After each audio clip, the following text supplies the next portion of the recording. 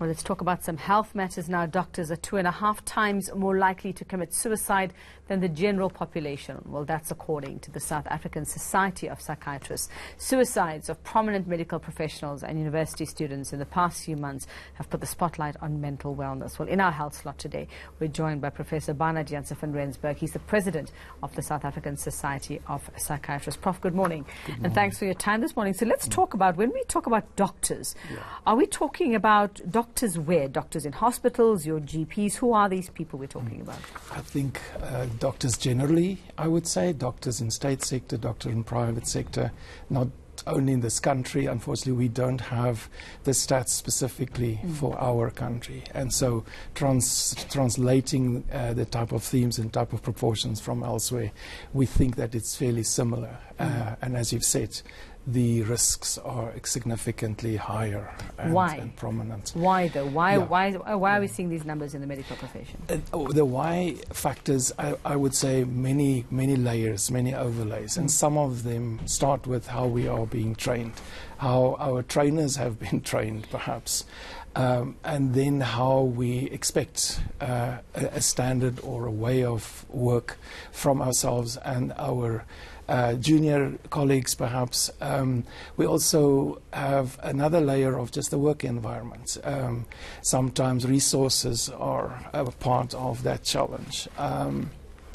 I would say, thinking of a private sector situation, my view is that one can easily, much more easily become isolated when working in a private practice and being rushed and without a team context. Is it the stress of the work? Is it the not having time to actually have some time for yourself? Because you would imagine, and people would say, surely doctors of all people would be more aware that they need to get help when they need to get help. Is it not having the time to get that help, even though they are aware, or not realizing that they need, and the nature of the work? I would say all of those. That the loads, the case load may be part of that answer, in the sense that numbers can just continue and just keep picking up.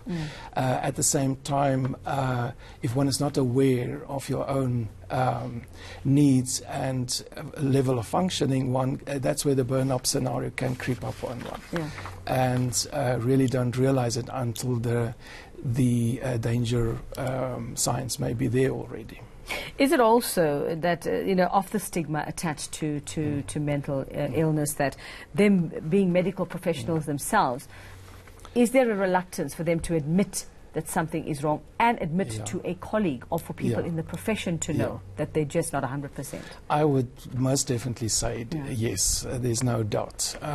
We have stigma on different levels, just generally in terms of mental health, but we may even talk about a professional level of stigma as a matter of self-stigmatization in a way as well.